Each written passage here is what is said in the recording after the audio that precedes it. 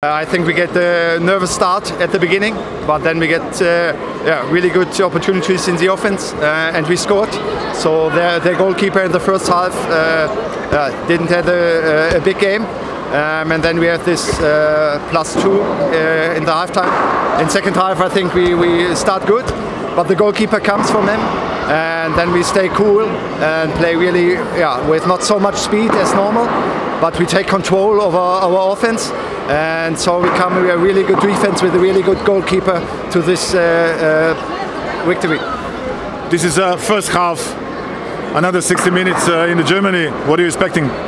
Yeah, really hard match too. I think they will try everything with offense up there, defense up there, with some surprising for us. So we have to really be ready for this game. I think it's only first half.